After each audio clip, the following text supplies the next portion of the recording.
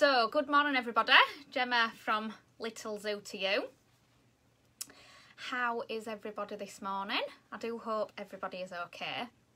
Now, we've had quite an exciting week this week. We've met some pretty amazing animals that live in, good morning Oliver, that live in some pretty amazing places.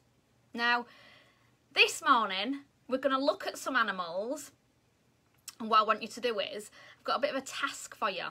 Now, I want you to think about where your ideal habitat would be, where you would like to live.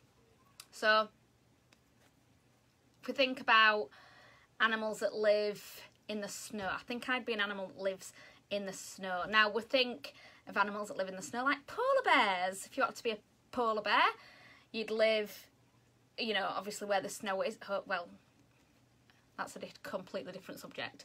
But, morning Tom! So, if you were wanted to live, if you was an animal that wanted to live where the snow was, my first thought would be a polar bear. Now, to live somewhere where it's cold, you'd need a nice thick coat. So, adaptation comes in. What about if you were an animal, where would you live? Where would you personally live? So, comments below, let me know if you could live in any habitat, where it would be. Where would it be? So comment below, let me know if you was an animal, where would your ideal habitat be? Good morning Vivian. A cave, that's a good one. So, Oliver, what I want you to do is, I want you to think about if you was an animal that lived in a cave, how would you be able to survive there? What would you eat? Would you need to be kept warm? Would you need to be kept cold? How would you adapt? How would you need to help yourself survive, basically? How would you survive in that habitat? Now, what I want you to think about is animals that live in caves. So, animal that lives in a cave, my first thought is a bat. Okay, would you need to fly? Would you need to fly? You know, think about how these adaptations would help you. Now, Aaron says he would like to live underground because he would want to be an hedgehog. So, thinking of the hedgehog, Aaron, why would you need prickles on your back if you're living underground? Why would you need prickles on your back? Why has the hedgehog got those prickles? So Oliver's now changing. He would be a bear. Oh, bears could live in caves. He would be a bear. Right, guys. So what I want you to do is, while you're thinking of all these ideas of if you were an animal and where you would live, what I want you to do is, I want you to get one of the back, recycle your worksheets, but what I want you to do is, on the back of one of your worksheets, I want you to design me a mythical creature that would live in your ideal habitat. So Oliver, what I want you to do is, I want you to draw your bear. I want you to put little pictures of what your bear would eat. Draw a little cave in the background. Aaron, fantastic. For defence, that's a good one. It's a good one for defence. So what I want you to do is get an A4 piece of paper, Aaron, and draw on your picture the hedgehog, and maybe do some tunnels, but draw the spikes on his back and label that for defence. Show me the food he would eat. So if he's living underground, what food would he find underground? So that's my first task. Okay. Now onto the worksheets. So we're on to our worksheet of writing down what kind of animals you would find living in on a hot tropical island, and what creatures would live in the sea. So, with your mythical creature in mind, when you're labelling, when you're putting down what creatures would live in these habitats, I want you to think about how they survive there. So, if we put, for instance, what creature lives in the sea? A shark. How does a shark manage to survive in the sea? So think. I want brains ticking today. Okay. We'll come back to that worksheet. So I've got you a few animals to have a look at, because we're going to look at how they have adapted to living in their habitats, but also looking at animals that have evolved from these animals. And we'll go, well done, Oliver, it has gills to breathe. Yeah, so that's how he would survive in the sea. So Oliver, if you write that down on your worksheet, I know you've got worksheets, if you put that down on your worksheet, we'll work through a couple of these cool, pretty amazing animals, not just cool, amazing animals. So let's get started. Now, do bear with me, because I'm like Superwoman. Remember, I do this. This is just me. I don't have somebody, well, unless my boys are here, then they can pass me the animals, but I don't today. So do bear with me. I've got a couple in some tubs here, but then I'll have to go and get the others. So let's think of an animal that lives in a habitat. Let's think of the rainforest. Now, to survive in the rainforest, you've got to be pretty, you've got to come up with some pretty amazing ways to survive. So when we think of the rainforest, you think of big animals, bigger than that, big animals. So how can you defend yourself against those animals to start with? What food are you going to eat? So let's have a look at one of the pretty amazing animals that does survive in the rainforest. And this, we've met her before. And did anyone see the riddle this morning? Has anyone guessed the riddle? Now this is Millie. Millie or Miller, depending where you're from. Miller if you're from Yorkshire. So this is Millie.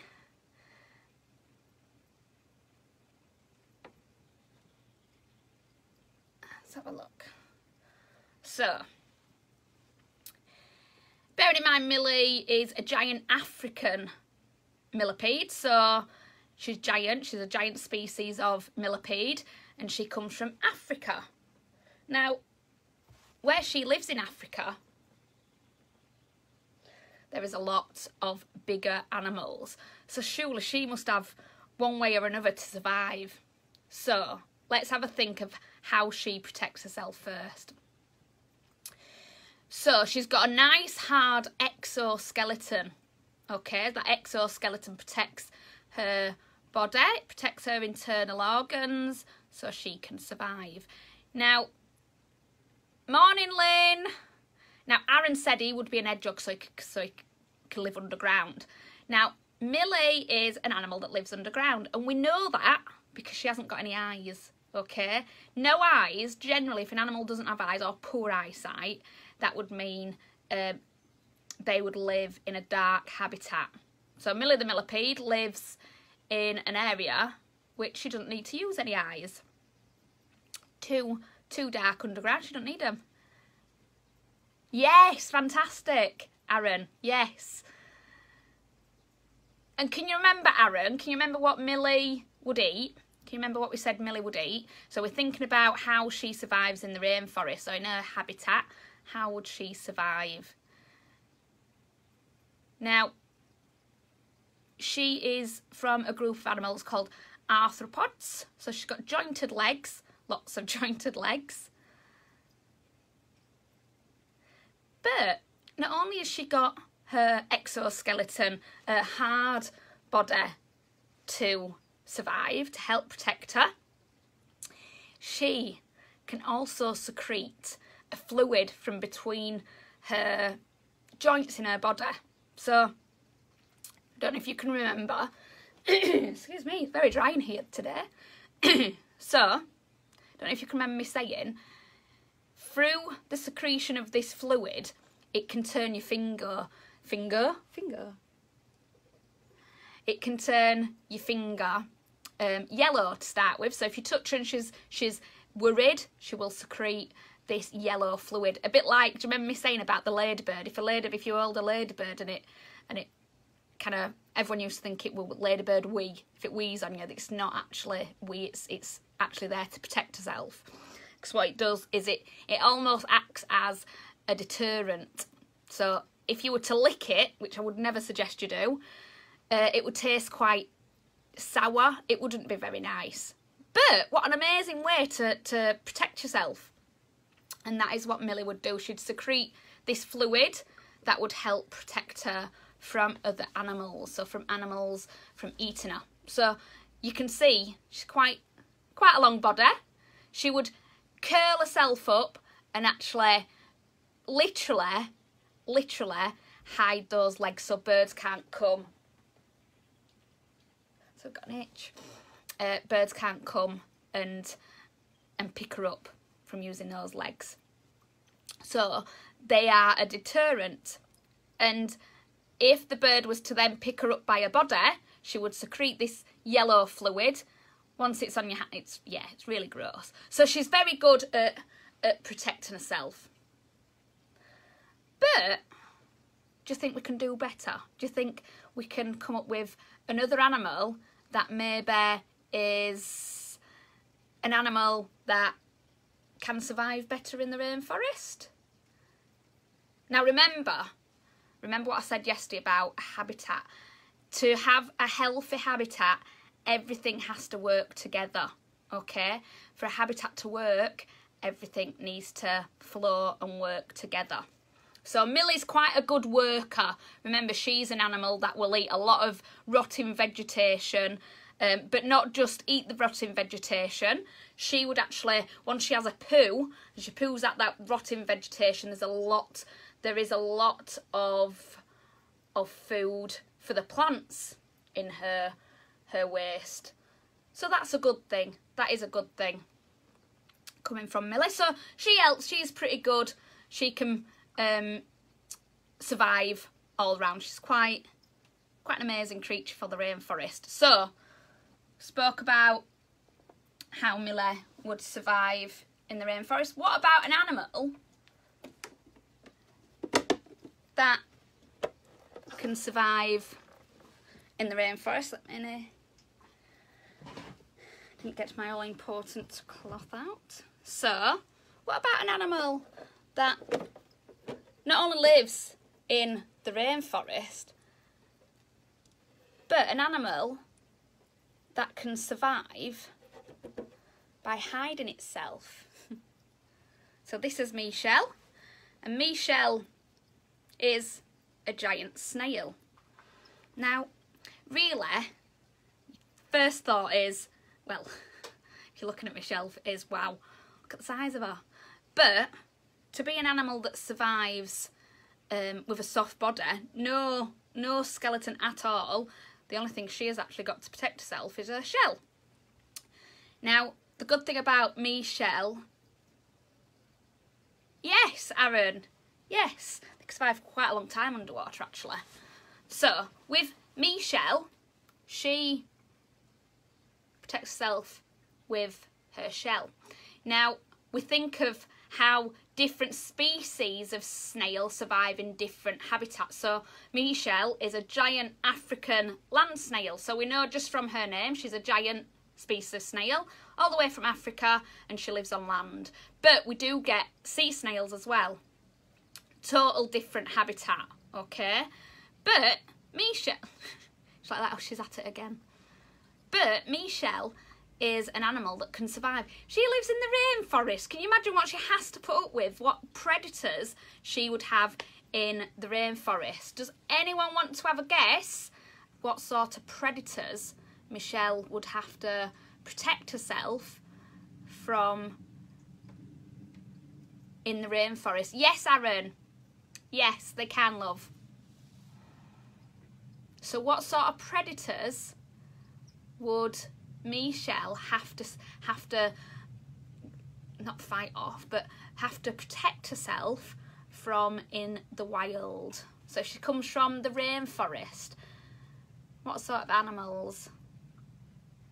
Have a guess. Have a guess what sort of animals Michelle has to protect herself from. So we think about the rainforest. Oh, I think of like monkeys. I think of lots of birds, lots of different birds. Then I think of frogs, I think of lizards. So it's very diverse kind of habitat is the rainforest. But ideal for our giant African land snails because it's very humid. It's a bit like my animal room today. It's definitely very humid in here today.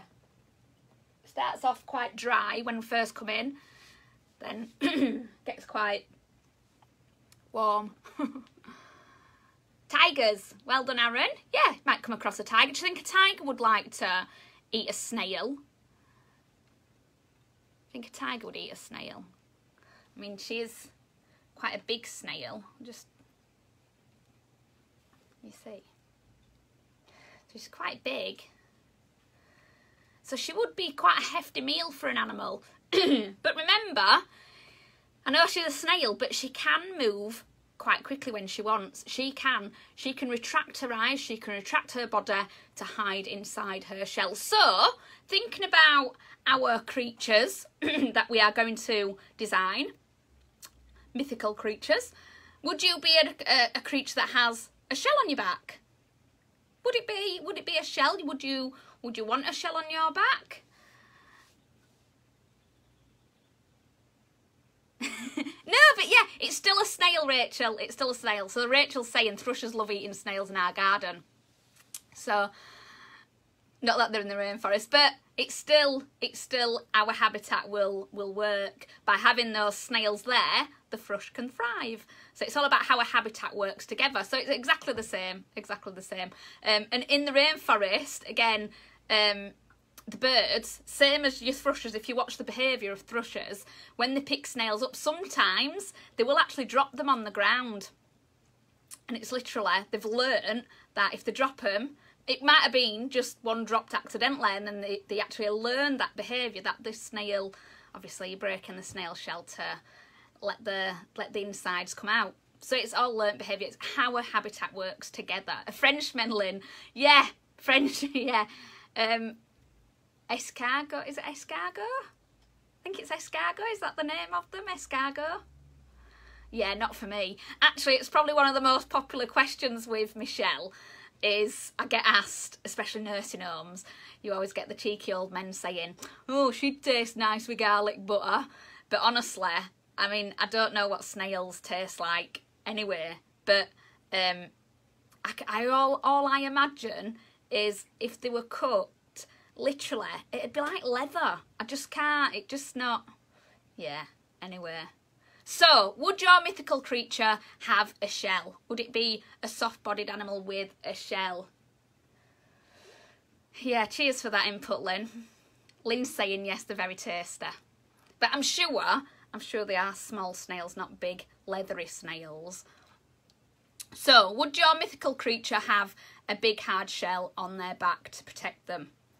So have a think about how we are protecting ourselves in our habitat. And as Rachel said, the shell, you know, it can be broken, okay? So think of other ways that you can protect yourself. Like Millie the millipede, she can secrete that poison, that fluid, which tastes pretty gross.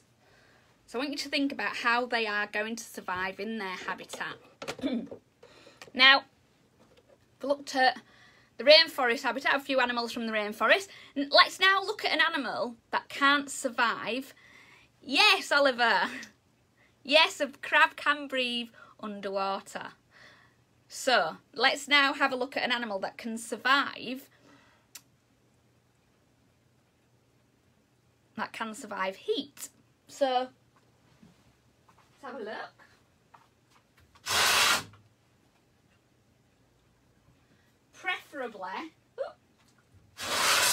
Preferably, without going to the toilet on me. So Aaron's saying his mythical creature won't have a shell. So make sure you draw in your creature, Aaron, and put in, but like you said, you wanted to live underground. So does it have eyes? Does it have eyes? Does it have eyes to live underground? Does it need eyes? Will that be a waste of energy? Okay. So, an animal now that lives in the desert. So we've got a question on our worksheet, and one of the questions is, what kind of creature would you find in a hot tropical island? Now, I suppose, can we call Australia a hot tropical island? Definitely. Yeah. I'm not a sun seeker, so I wouldn't do very well living. Gosh, I struggle sitting in here. But although it's nice to have a little bit of sun, it's not for me. It's definitely not for me. But would you live somewhere where it's sunny? I mean, Australia sounds nice, doesn't it? But then you've got to think about the habitats that are there and the animals that are there. They have big, hairy, I mean, not just scary spiders. They have spiders that kill you, you know? You've got to think about, how would you survive? So, looking at an animal that comes from Australia, this is Lego. For anyone who's ever met me and Lego before, you will know a bit of a story about Lego. She doesn't have any back feet.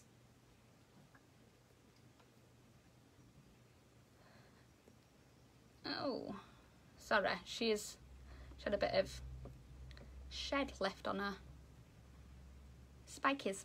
So, she doesn't have any back feet. That's a whole different story. And that's why we called her Lego, short for Legolas. But it's not to do with how much she drinks, it's definitely to do with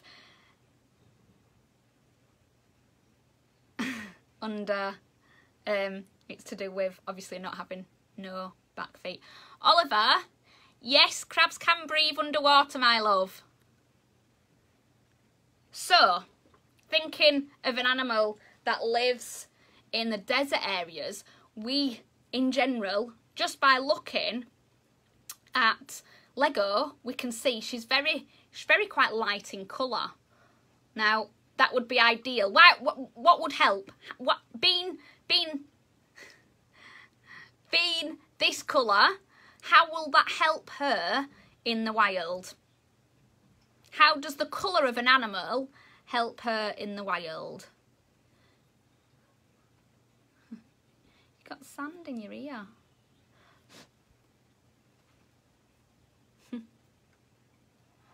So how would the colouring of an animal help them in the wild?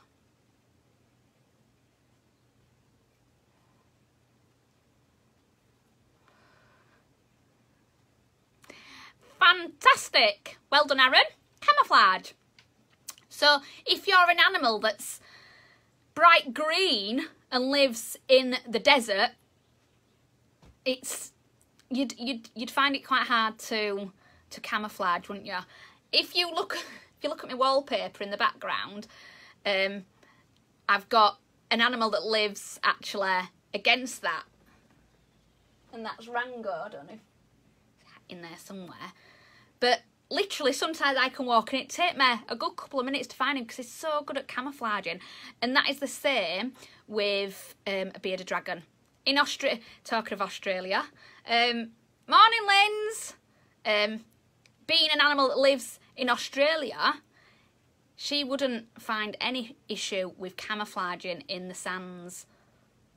So you can see beautiful colouring. But they can go quite light as well.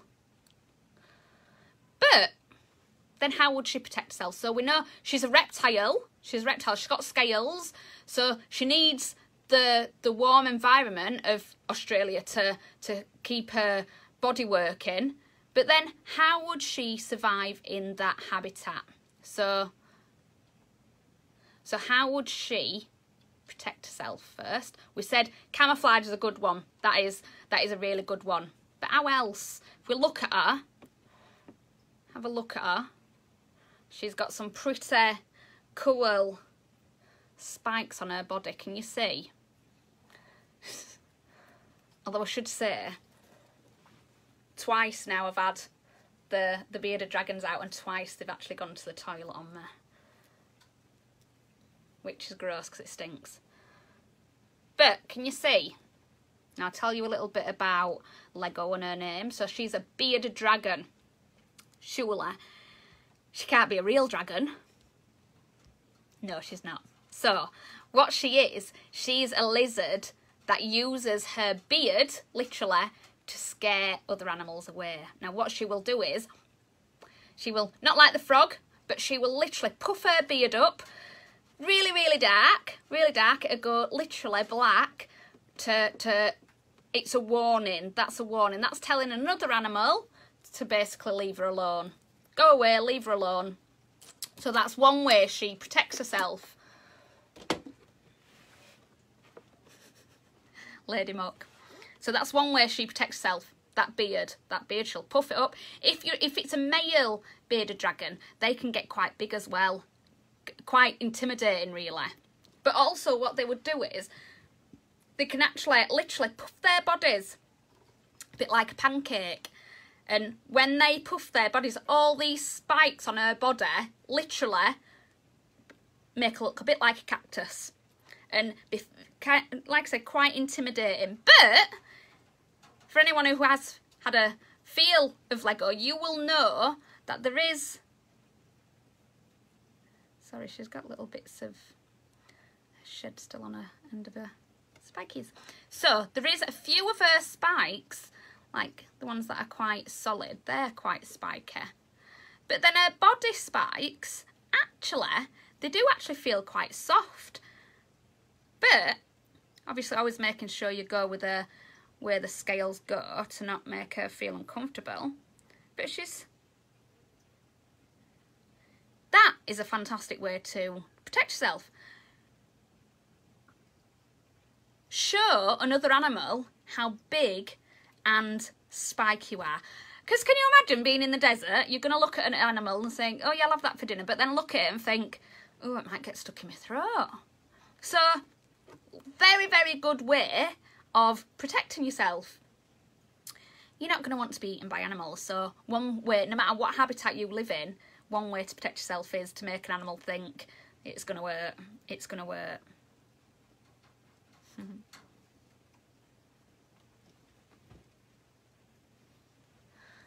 Crazy animals. So, we've spoke. How long can they get? Aaron, Lego's quite short actually. She's got stunted growth. When she came to me as a rescue, she was quite poorly. But as in lengthwise, they can get quite big, surprisingly quite big. I'd say twice the size of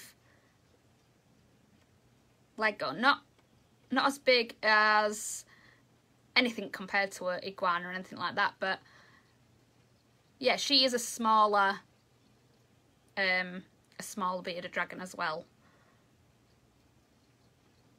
I love it. Can you see her turn her head? I can't see what you can see on here.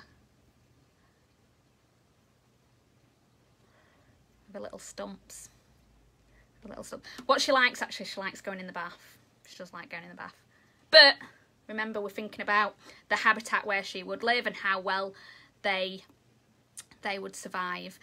Actually, that's a really good question, Oliver, because they can literally, they can survive quite a long time.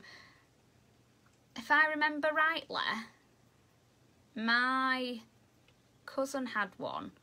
I think they were about 12. So you're talking, they are a big commitment, a long commitment.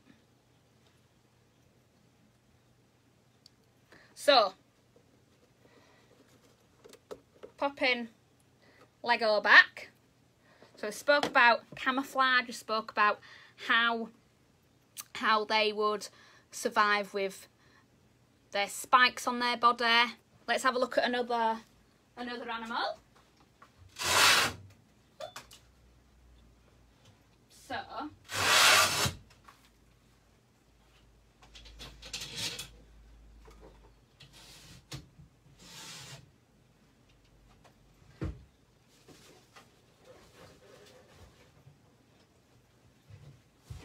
another reptile. So another reptile.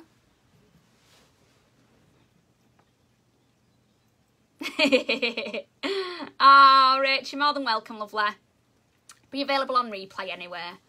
So, another reptile. So it's a cold-blooded animal. So reptile, it's got scales.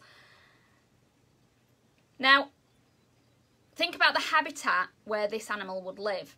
Now, if we're talking, I won't go on about this species, but if we're talking about animals, about snakes that have evolved, a snake that has evolved to round about 26 foot.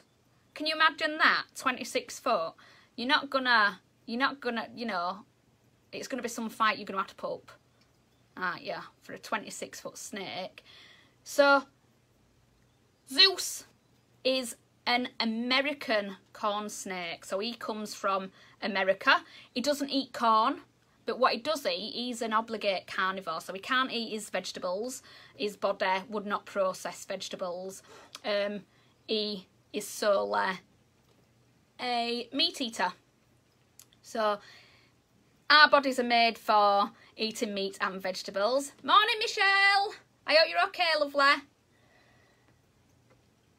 Yeah, our bodies are made for eating vegetables and meat. Snakes are obligate carnivores, certainly aren't made for eating vegetables. Now, we can see Zeus, he's got, don't know if you can see, he's sticking his tongue out. He's not being cheeky. What he's actually doing is he's smelling. Now, generally, what he's smelling for is the warmest part of my body. So, although it's quite warm in here anyway, I'll just tell you my temperatures. See what we're at.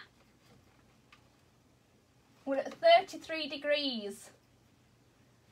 So it is, that's going to fall now. So it is very warm in here.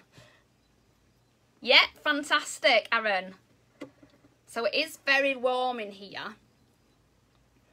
But Zeus is placed a bit further away, so it won't be as warm over there. So he needs to be kept at around about 21. Now, with regards to Zeus, the food he would eat is small rodents. Now, in the cornfields in America, Zeus would literally scale the cornfield. So he would slither around searching for food. But he wouldn't.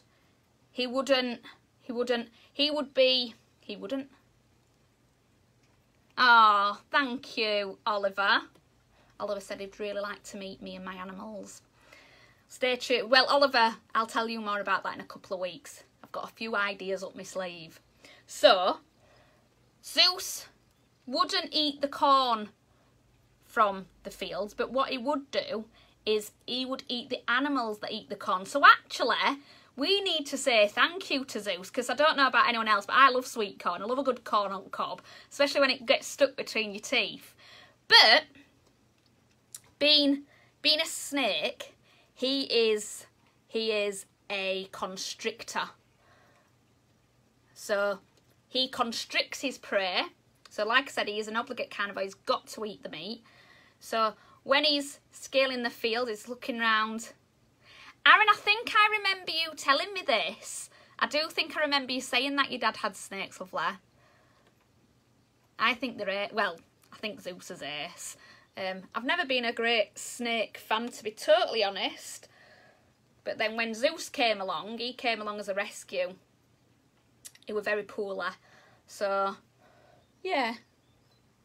I don't mind him, he's okay. We've actually got two snakes. One we don't take to out to public, but I'll show him one day. So, where was I? Habitat, snake. So, in the cornfields of America, you can see how he would camouflage, because he basically does look like a bit of a corn on the cob.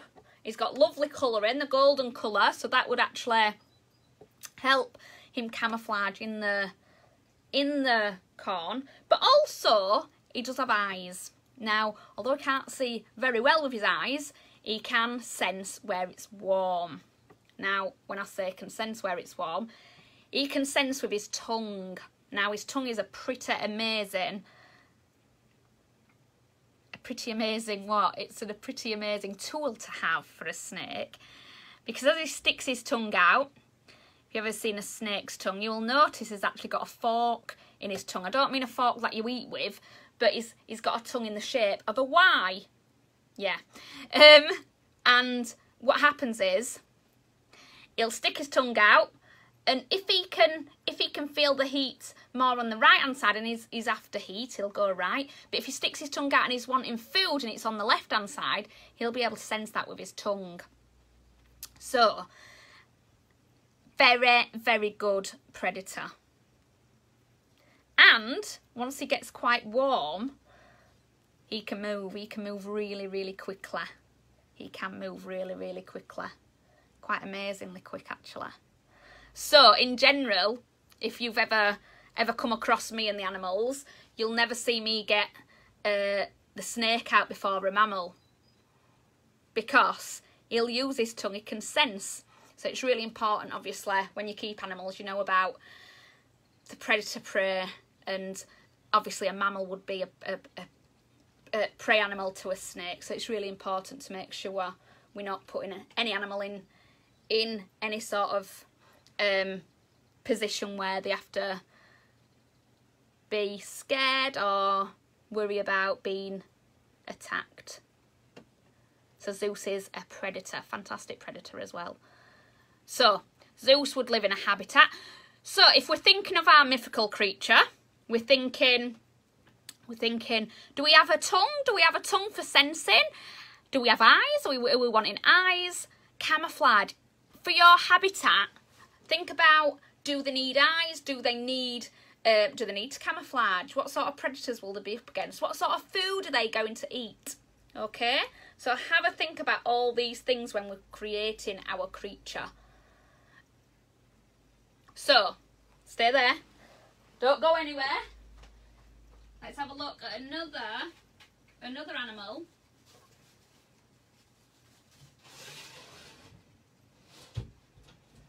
So, we're now looking at an animal. Stay there.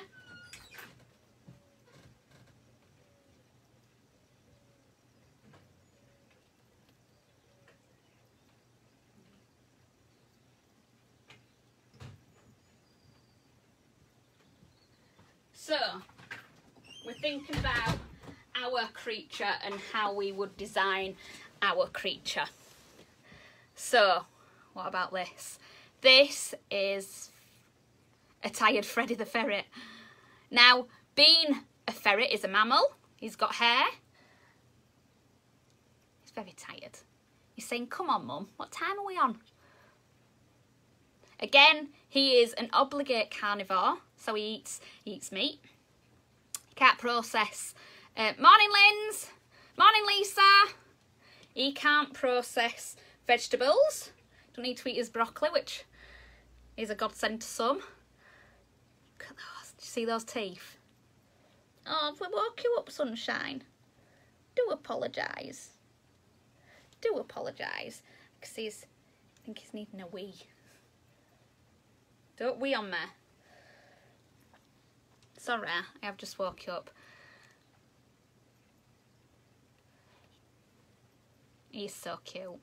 Right, so let's think about being a carnivore, being a mammal. If we choose to be a mammal in our habitat where we would like to survive. Now, I'll just show you. Freddy has a very good coat. Now, he would not do very well in an environment where it's too hot, simply because of his coat.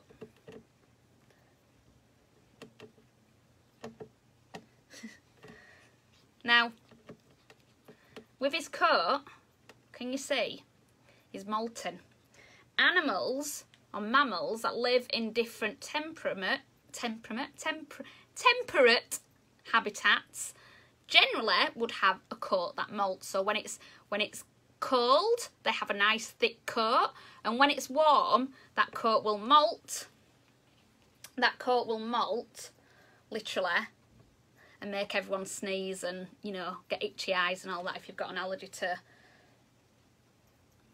Now, remember, if you're thinking about living in if your mythical creature is living in a hot habitat, do you want it to have a coat?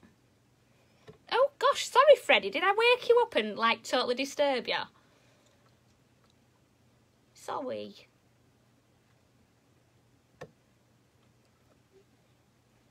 He's so cute. No, he's not Lynn's. Everyone always says, oh God, they stink, but they're not as smelly as you think. More cuddly than smelly.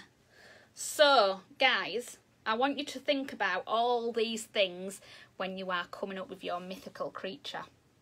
And again, don't forget to fill your worksheet out. Let me know what you've come up with on your tropical island and in the sea. Okay? So, I've seen quite a bit. No, Aaron, not today. Sorry, Oliver, not today, lover. We'll see what we'll come up with tomorrow. So, guys, thank you so much for watching, and I will see you all for the big quiz tomorrow. Don't forget to send me pictures of your mythical creatures. See how we can see what we come up with. All right, guys, thanks for watching.